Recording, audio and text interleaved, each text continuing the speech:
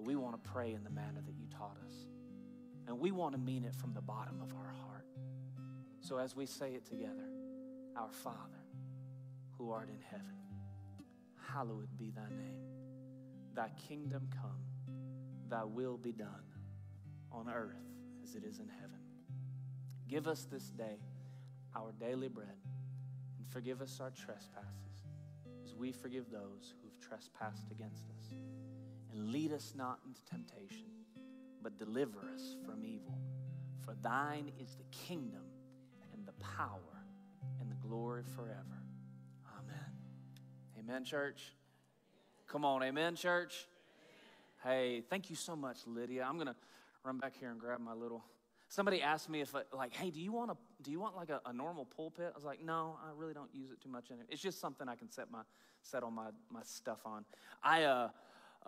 I've been enjoying, I'll tell you this, even while I was on my honeymoon and even the past couple weeks, these are the cards that you wrote down, the 3 names of people that you were anticipating if you were here in that Sunday morning service, where people that you were anticipating God to show up and show out in their lives. 3 people that you and I were going to pray in agreement that we were going to welcome them home. That's not welcome them home to invite them to church. That's welcome them home to expect and anticipate the presence of Jesus to show up and show out in their lives. And I'm telling you, I show up every morning into my office. I grab the cards. I take my 50 cents and I go down to the youth room and I get my little Diet Coke and walk back up. And I just pray. And I'll be totally honest with you. Sometimes I pray in English and sometimes I just pray in the Spirit, because I know that the Spirit will pray out groanings and mysteries that I don't even know. And He's already working on the behalf of each and every one of these people, of the people you want to see Jesus welcome home. Amen? So here's what I'm going to ask you to do. We're going to keep praying over them. We're going to keep praying. And I want to start hearing the testimonies of what God's doing. As I'm drinking my Diet Coke after I paid my 50 cents to make sure I'm not taking it from the youth budget, just drinking my Diet Coke, just praying that God shows up in each and every one of those lives. Let's continue. I want to hear the testimonies of what He's doing. If this is your first time or your first time in a long time, my name is Nathan. I'm the pastor here at Salem Community Church. Kristen and I got back in town last night. We have been on it feels like the royal wedding tour. I'll just be totally honest with you. It's like we're just going around and just doing like the princess wave. At least I've been. She just rolls her eyes at me. She's like, please stop. Please don't do that. You're embarrassing. I said, but you married me, so it's permanent. I don't know what to tell you. You had an option during the ceremony to get out, and you didn't take it, so here we are. So we just got back in town last night from Ohio. We left on Thursday. We got back, and just a chance to see all the folks up there at Russ City, right outside of Youngstown, Ohio, and they all said they appreciate each and every one of you for accepting us and letting us be part of your family. They miss us, but they know that we are here on assignment, and this is where God has planted us and plugged us in, and I'm excited to be here. So is Kristen. But we are in our series, Miraculous. I got fired up. If you couldn't tell last week, I was a little fired up. I thought it was because I was out of pocket for a week. Typically, like if I don't preach for a week, like I come back and I got like extra juice and I'm a little feisty and I'm ready to go. And as I was looking at the notes over the course of the week, I'm like, no, this wasn't just hey, Nathan, you're fired up and feisty because you didn't preach for a week.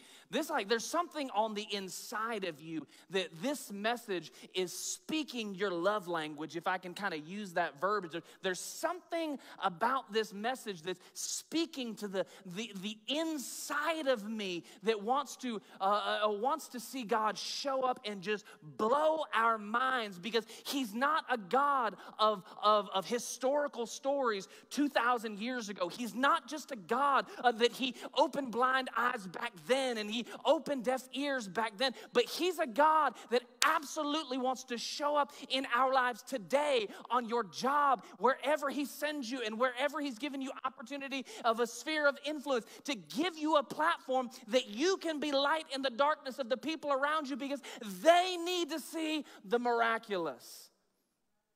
They need to see God show up in their lives. Come on, if you've ever seen Jesus face to face in your walk and journey with him, it's not that you're perfect, but you've had those encounters maybe at an altar or maybe in a pew or just driving down the road by yourself, and the presence of Jesus so fills your vehicle or fills the moment and the space around you. That is the miraculous that he wants you to operate in every moment of your day, so that when you go out on the other side of those walls to the 52% of our county and our city that doesn't yet know him, you become a carrier of his presence. You become the catalyst for when you walk into the chaos of their life and the confusion of your life. Because you're there, you're the thermostat setting the temperature for what's going to happen. Come on, he's got each and every one of you as a conduit that does nothing, watch this, but become a pipeline from heaven to earth. I thought it was just going to be part of the intro of this message. I think this is becoming like just a life verse for me. It's in a. That's not the message. There we go. I got like 6 different paper clips in here. John 5:19, Jesus explains, so I tell you the truth, the Son of Man can do nothing by himself. He does only what he sees the Father doing, and whatever the Father does, the Son does also. Where was Jesus when he spoke this? On earth. Yes, okay, we'll try it again. Over here. Little lack of caffeine on that side. Over here. Where was Jesus when he spoke this? On earth. Where was the Father? So, Jesus, in the 37 documented miracles, John would then pen out in his love letter to all of humanity that the books of the world could not contain all the things that Jesus did. But of the 37 miracles, Jesus only did them because he saw the Father do them, yes? He only operated, he only moved, he only made pivots in ministry based off of what he saw the Father do. So all he's doing is giving us the model of the implementation of what heaven looks like. I know this because Matthew 6:10 in the King James, it's thy kingdom come, thy will be done on earth as it is in heaven. Hear me now. Is there defeat in heaven? Is there despair in heaven? Is there depression in heaven? Is there sickness in heaven? Is there lack in heaven? Anxiety. But what other thing? Is cancer in heaven? Is COVID in heaven? Is a busted political system in heaven? I know, right? Thank God. Where is the rapture? So Jesus is doing nothing but what he sees the Father doing, but everything he's doing is for the implementation on earth as it already is in heaven. So the people that he's healing, it's because the Father is saying, yes, this is what the kingdom of heaven looks like, and I want earth to be a mirror of it. So on earth, as it is in heaven, is the model for how you and I are supposed to operate, because Jesus isn't here. He gave a WWE tag team handoff to the Holy Spirit, who now resides on the inside of you, because Jesus is not omnipresent, though the Father and the Spirit are. Jesus is also the Son of Man. So if Jesus had stayed with us, while that would have been great, if he's with me in the office on Monday morning, he's not with you in your kitchen or your car. But the Holy Spirit who lives on the inside of you, because know ye not that your bodies are the temple of the Holy Spirit. When you said yes to Jesus, you didn't get 6'1" Jesus, however tall he was, blonde-haired, blue-eyed, if that's your American version of Jesus, living on the inside of you. That would probably feel like a heart palpitation. Think about that.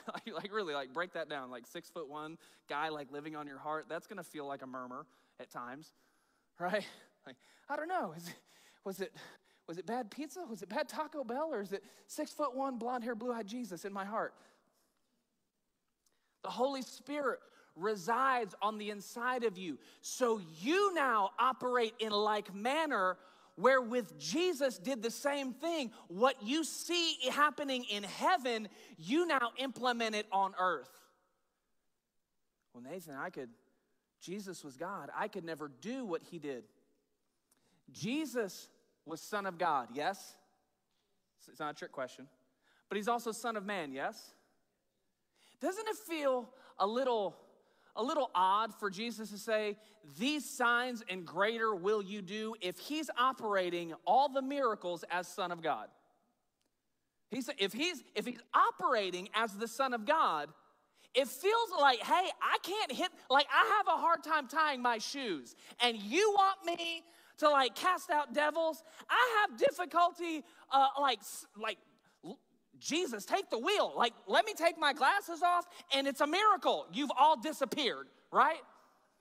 And you're telling me, Jesus, that these signs and greater will I do, unless he is operating as the Son of Man, leaning on the Spirit of God residing on the inside of him, seeing in heaven what the Father wants, so he implements on earth as it is in heaven. And so now he can look at you and not give you a great quote to live by and a great wooden placard to pick up at Lions and Lambs Christian bookstore, at whatever mall it is that you go to. It is the mantra and understanding that these signs and great, it's an expectation that wherever you go, the miraculous should be happening. That wherever I go, I'm a carrier of the anointing. I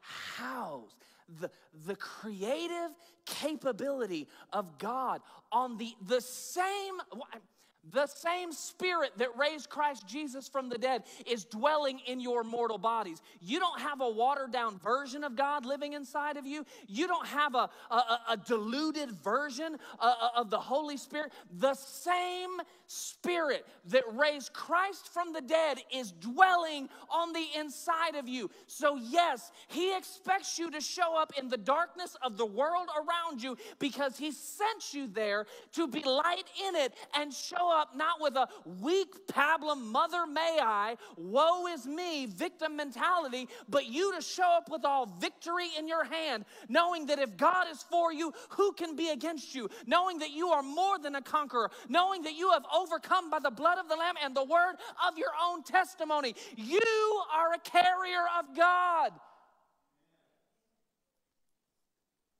Just want to make sure you're still here. That's why I'm fired up about this message. Because it's not, miracles aren't for overseas. Miracles aren't for what we read inside here. Miracles are for you every day when you wake up.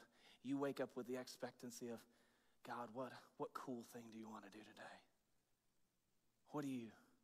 Where are you sending me? Watch.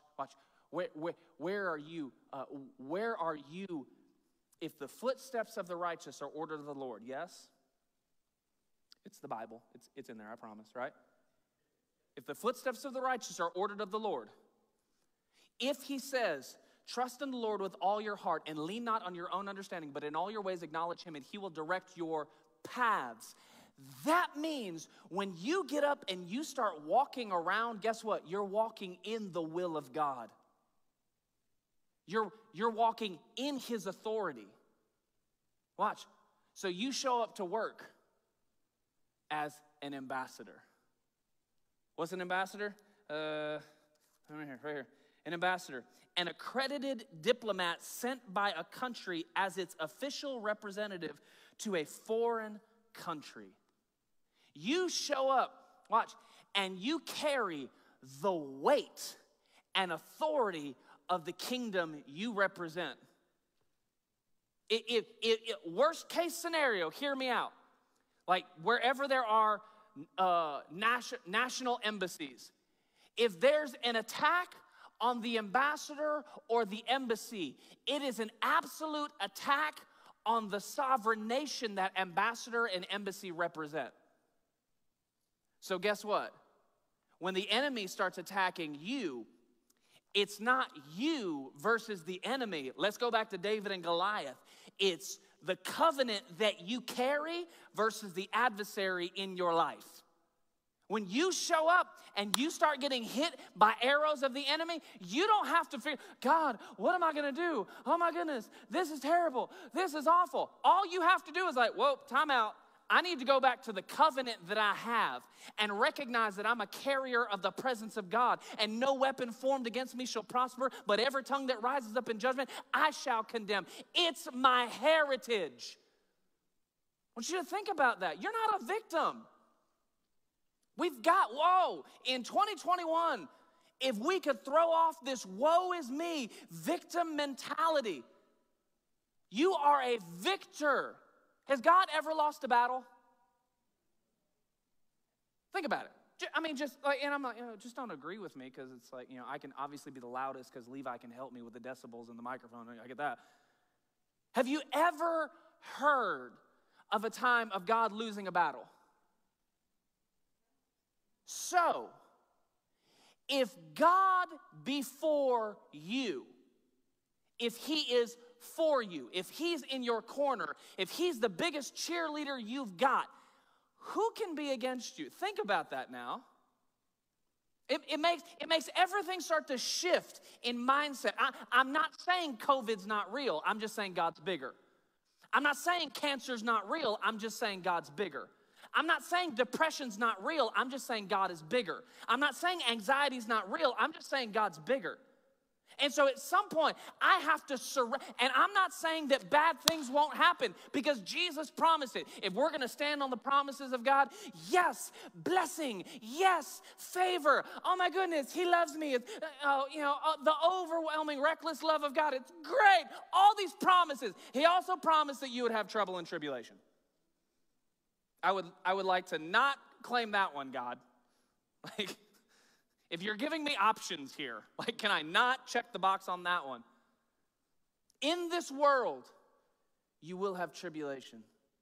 You'll have trouble. But fear not. Why? For I have overcome the world. Think about that. Think about that. You're an ambassador. Let's take it a step further. Let's just nudge our toes up to the edge of the diving board before we take a leap of faith. You're not just an ambassador, you're a priest. I want you to think about that. You're a priest. You speak a thing when it's lined up with this. Remind ye, Isaiah or Jeremiah, one of the two. Remind ye me of my words. It will not return to me void of power. It will accomplish what I've sent it to do. So when you step up at that moment, you're a priest. You're not a teacher. You're a priest. You're not a stay-at-home mom. That's beneath your calling. And I'm not saying anything against stay-at-home moms. I'm just saying you're a priest in your home. You're not just, let me say it this way, it's better. You're not just a stay-at-home mom. You're not just a teacher. You're not just a business owner. You're not just whatever it is that God has given you opportunity to pay your bills, because he's the one that gives us every good and perfect thing comes down from the Father above. You're not just a student. You're a priest in your school and in your classroom. You carry the weight of the God that said light be and light became. Out of nothing, something, that you carry that same spirit on the inside of you. It's like if the apex, the climax, the culmination of our religious experience is a gold star, Richie Hayes, for church, perfect church attendance, he always got them. I never got them. There's always that one Sunday I was out. Richie. If that's the climax, the apex, the culmination of our religious experience, we are doing ourselves a disservice. Because he's called us to be priests. Why? Because 52% on the other side of our pretty stained glass don't yet know him, have not yet experienced the love of God, have not yet experienced the goodness of God that is tracking them down. He is not mad at them. He's mad about them. He's not bothered by them. He is moving heaven and hell to get to them. So he sends you to do it. There's 52% on the other side of that wall that don't. They need the miraculous. They don't need church attendees. Attending church has never healed the sick. Attending, and forsake not the assemblings of yourself together. I'm not saying that. Like, this is where we get filled up. My job is not to get your neighbor saved. My job is to equip you for the work of the ministry. My job is not to get your coworker saved. I don't know your coworker, but you do. Look at you, boo-boo. Look who God wants to use on your job and in your sphere of influence. It's my job to equip you. It's my job to get you fired up to take on hell with a squirt gun.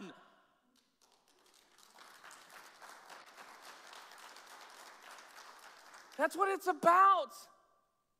Like, I'm going to love when they give us access to go over to the high school and the middle school and go hang out with our teens and our young people.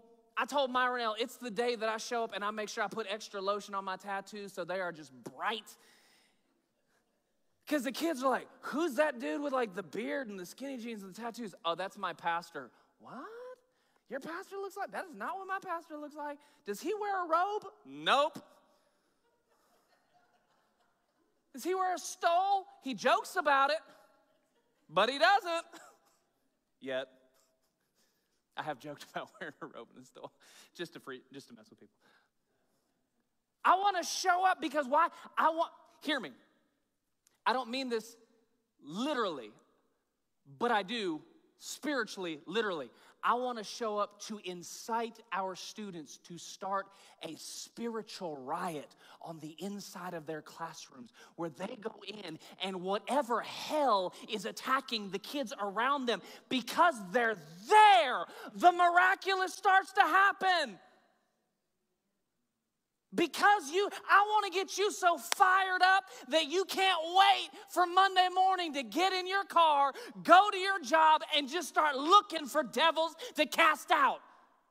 We can do that? Yes! Yes!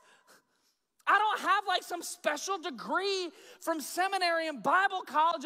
Did he take the class on casting out devils?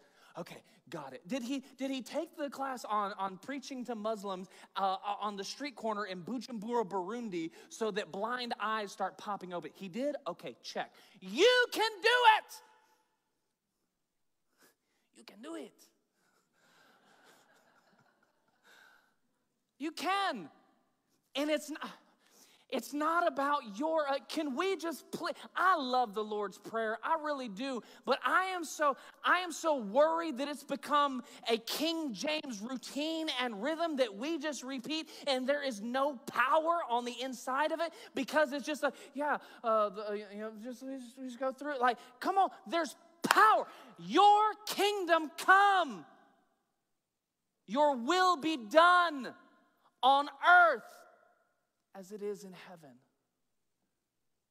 Is there depression in heaven? So why is there depression in your home?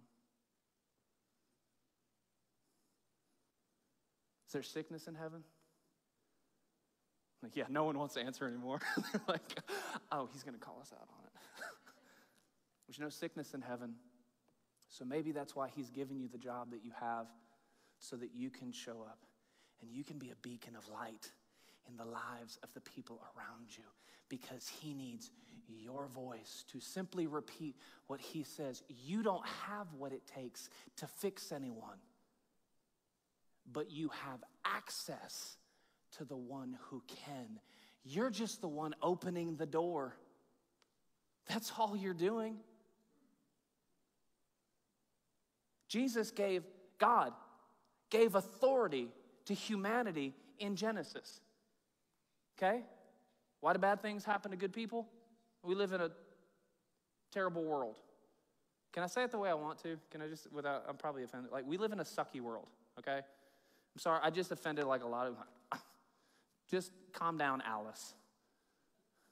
It's my grandmother's name. I wasn't thinking of anyone's name in here. She's passed. May the Lord bless her and keep her. She knows Jesus. She's in heaven. I love you, Grandma. We live in a terrible world. And humanity, Adam and Eve, gave authority to Lucifer, who became El Diablo. That's Spanish for the devil. Right?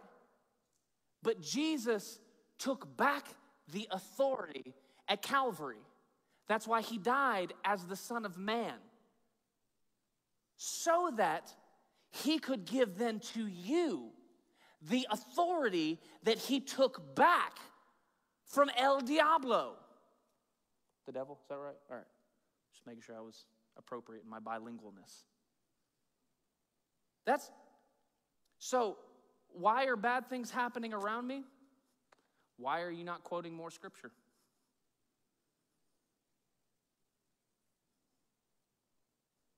Why? Well, I know. It's like that's super quiet. Why? Because I have to take ownership in the influence that he's given me to be light in their darkness. How much authority am I walking in? Or am I just thinking this on Sunday morning is good enough for my religious experience? Why do I want to go to the high school? Because I want our students to realize that they're carriers of power. Real power. Devil eradicating power. Cancer removing power. Depression defeating power. Because they can operate in the miraculous. That's why. That's why. What do I want to talk about this morning? The feeding of the 5,000. It's the only miracle that happened in all three synoptic gospels, and in the love letter to John. The three, Matthew, Mark, and Luke, they are in sync with one another. John's doesn't follow the pattern and makeup because John, he is the disciple, like he titled himself, which, hey, kudos to you if you're going to write a book. Why not? The disciple whom Jesus loved. His is written in more of a love letter to all of humanity. But this specific miracle is the only of the 37 documented miracles that we see in all four gospels, the three synoptics, and in the one love letter to John, one love letter to all humanity. There's some really, really cool things I want to point out. There's basically four really cool things. They show up. The Bible counts them. Jesus is actually trying to get away because John the Baptist, his cousin, has been beheaded. He's in a posture of grieving, but people see where he's going. I don't know if they had like a GPS tracker on his iPhone 12 Pro. I don't know I don't know if he left his position on his Snapchat or whatever it was. People were tracking wherever Peter got a hold of his Twitter and was like posting stuff on Jesus' Twitter account. And so people were like, oh, he's going over that way. So then 5,000 people show up. And if you want to be honest about it and want to look at it from a theological perspective, they only counted the men. So the men that were of marrying age was 5,000. Ladies, I'm sorry, it was a different time, a different class. That wouldn't have included the women nor the children. Scholars believe it could have been upwards of 20 to 25,000 people in this moment. That's pretty cool. Here's what, they all show up. And Jesus, in the Gospel of Luke, starts to talk to them about the kingdom of heaven. He starts teaching them the principles, like what I just did for 15 minutes on the kingdom of heaven to get them fired up, and then starts operating in miracles. We don't know how many, we don't know what kind. The disciples didn't write them down. But what we do know is there comes a moment where there's the recognition that there is lack. They have no food. It's interesting. They're following Jesus, yes? 5,000. Could be 20 to 25,000. Following the presence of Jesus. And they still have issues in their life. Just because we said yes to Jesus doesn't mean that life all of a sudden becomes easy. Just because you're following him, it doesn't mean that everywhere you go it's going to smell like roses. And all of a sudden, ma'am, your husband's going to start picking up his socks and underwear off the floor just because he said yes to Jesus. I can't promise you that. I saw some spouses. Just because you said yes to Jesus, guess what? It means life actually gets harder now. Out of the 20 to 25,000 people are following Jesus and they all have issues. I feel like I'm in good company. Because if they're following Jesus and they still have issues, it makes me feel a whole lot better about myself that I'm following Jesus, trying to do the best that I can, trying to be a good husband to Kristen, and trying to be a good pastor to this church, and trying to be a good leader in our community. And I still got issues. I still got problems. It makes me feel good to know that life and lack and life still happens even if you're following Jesus. I know it's difficult. I'm not saying, like, guess what? Your name got on the devil's Rolodex when you finally said yes to Jesus. And not yes to church attendance. I will hammer that till my dying day, Myronell. I am not interested in church attendance. I'm interested in radical relationship with Jesus. When you make that turn and have a conversion in your life where he becomes the filter through which you, it's in him I live, move, and have my being. When that happens, you make the devil's Rolodex. Young people, that's like, what is that on your phone? Favorites. It's like your favorites on your phone, okay? You just made the favorites in the enemy's iPhone. If you have an Android, I don't know how you live. Just kidding. Lack in life happens. Doesn't matter if you're following Jesus. Lack in life happens. Here's the next thing I want to point out is Jesus looks at the large crowd. He's looking at all of this that's going on. And they start saying, hey, we got like 20,000 people here. Jesus, it's a Sunday and Chick-fil-A is not open today. The Lord's chicken, right? I don't know nothing about that Popeyes. Jesus, take the wheel on some KFC. If you work at KFC in customer service, we need to have a conversation. That's a different story. But KFC wasn't open, obviously. Burger King wasn't open, obviously. McDonald's wasn't open. Like, this wasn't a day and age. Think about it. Can we contextualize this? There was no Applebee's or Shoney's to go to after church. There was no Catfish House. No one had a crock pot at home with the roast going, right? So when they said, we need to let these people go because there's no food, it was already late in the day. That means more than likely people were not going to eat that evening because you couldn't go to Food Line and pick up a loaf of bread and peanut butter and jelly. Like let's take it out of 2021. A third world country would do a lot of us real good to figure out life is not as kosher. Okay? So Jesus looks at them, his disciples, and says, he said, lifting up, now the Passover was the Feast of the Jews, lifting up his eyes, Jesus, seeing the large crowd that was coming to him. Jesus said to Philip, where are we to buy bread so that these people may eat? Verse 6 says, he said this to test him, Philip, for he himself knew what he would do. Now, yes, Jesus will test you. He will. He won't tempt you. 1 Corinthians and James, Paul and James, the half-brother of Jesus, both are very specific that God will not tempt you. But Jesus, yes, will test you to see how willing are you to throw caution to the wind and step out of the boat and do the impossible and walk on water. He will absolutely test you. He will absolutely put you in situations, right? I'm not saying God gives bad things to us, but he will let us get right up to the edge of the boat, close enough that he's like, all right, if you're going to step over the edge, Peter, come on, joker. Lord, if it's you, bid me come. King James. NIV, Nathan's interpreted version. All right, come on, fool. Step over the boat. Let's see what happens. He will absolutely test you. He'll absolutely, you know what? A little pressure is good for us. A little pressure is good for us. Why? Because it causes us, it's going to do one of two things. You're either going to throw caution to the wind and just wholeheartedly trust the presence of Jesus, or you're going to start freaking out when the storms of life come and he's asleep on the bow of the boat and you go wake him up. God, Jesus, don't you care that we're drowning? Are you drowning? Are you?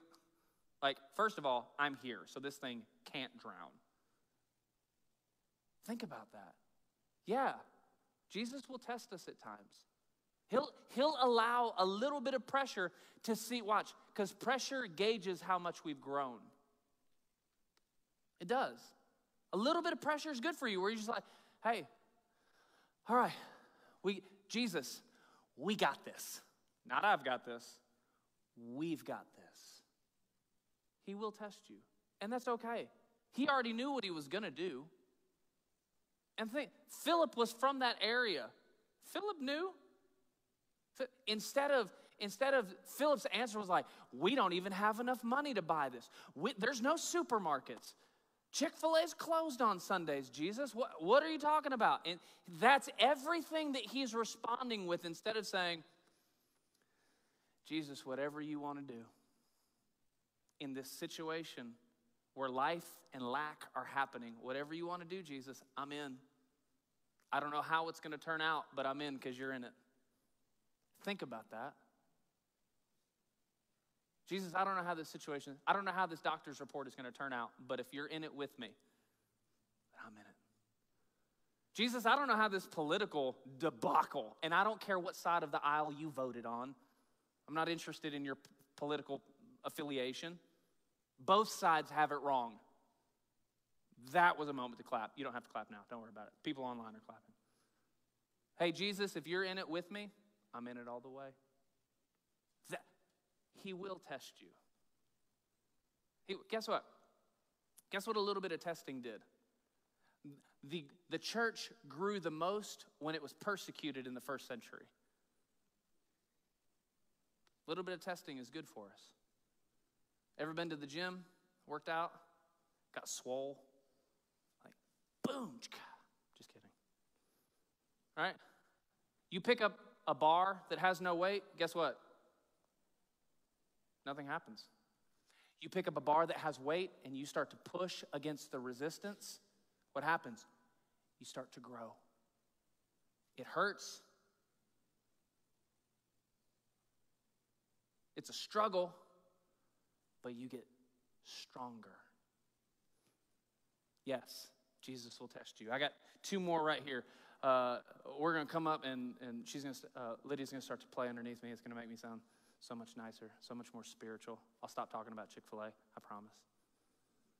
Third thing right here, beware performance-based religion. We can read this story and think that the little boy who brought his little plastic lunchbox, mine had Transformers on it. It was red with a white handle and had like Optimus Prime on it. And like the matching little thermos thing that you unscrew. Like, I don't know if kids have like lunch boxes like that anymore. Maybe there's like antiques or something. Check it out. This kid shows up with 5 pieces of bread, just call them crackers, showed up with 5 crackers and 2 fish. These were not like 500-pound mackerels, right? This wasn't like some deep sea fishing excursion. He showed up with 5 crackers and 2 sardines. That's what this kid showed up with. No one else packed a lunch but this kid. And then Jesus steals his lunch. Think about it. Hey, he's got food, bring it over. We'll take care of you.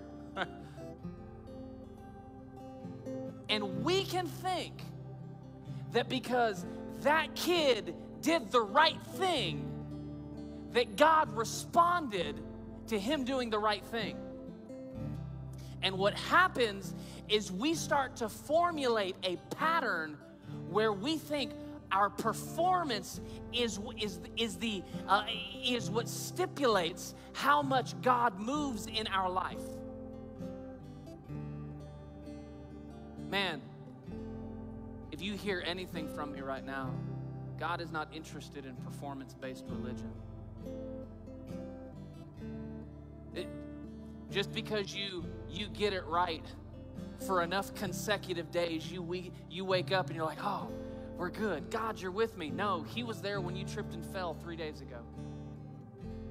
He still loves you in spite of the mess of your life. He still loves you regardless of how bad you've blown it. He still loves you.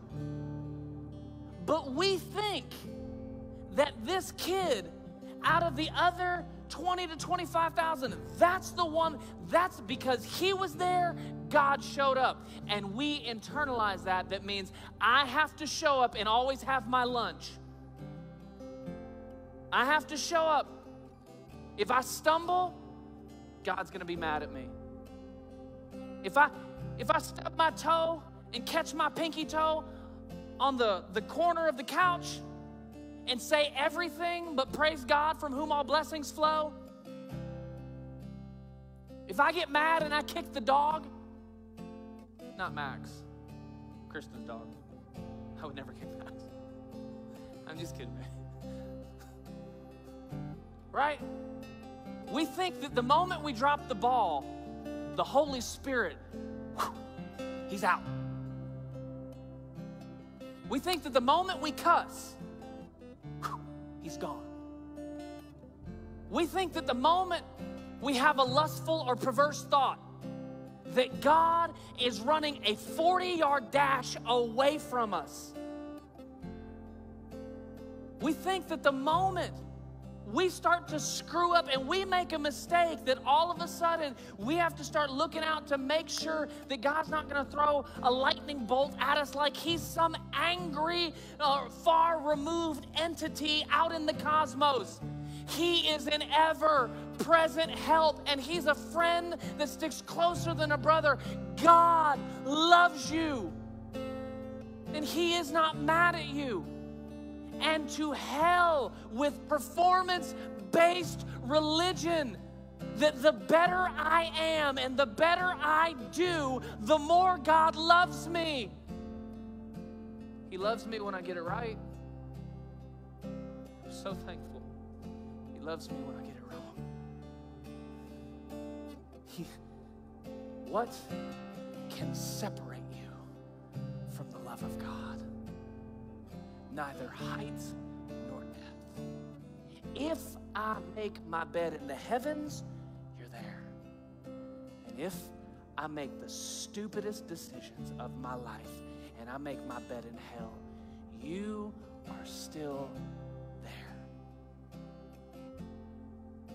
Come on, this week I want every time you screw up, because guess what? Newsflash, you're going to screw up. It might be this afternoon. I don't know. I'm not like prophesying to you or anything like that. I'm just, you're going to screw up. You're going to have a judgmental thought. Someone's going to cut you off in traffic and you're going to wave at them with one finger. Don't act like you don't. Don't act like you don't start screaming at the person in front of you while you're driving down Riverside Drive. Oh, you're so holy. Okay, thanks. Yeah, like, come on. Can we just be a little honest because fake is exhausting? Don't act like you're not going to screw up. Don't act like your spouse isn't going to annoy you this week. Yeah, oh, wait, time out. Take my glasses off so I can't see. I did not see that, Gary Austin. I don't even know if Gary's here. But when you screw up, can you just do your best to remember? Beware of performance-based religion, because he's still with you and he's not mad at you. Last thing, I'm landing the plane right here. 20 to 25,000 people had a need, yes? 20 to 25,000 had a need. Because Jesus was there, everyone's need was met. That's the miracle. Let me break that down for you. If you see God moving, think about it. If this room is packed out, 521 seats, plus a choir, plus the band, let's say we got 600 people in here, and God starts moving over here, manifesting a miracle that everyone's need is getting met. Think about it contextually. Did everyone start to eat at the same time? Probably not, because it was the 12 disciples that were handing out the food, yes?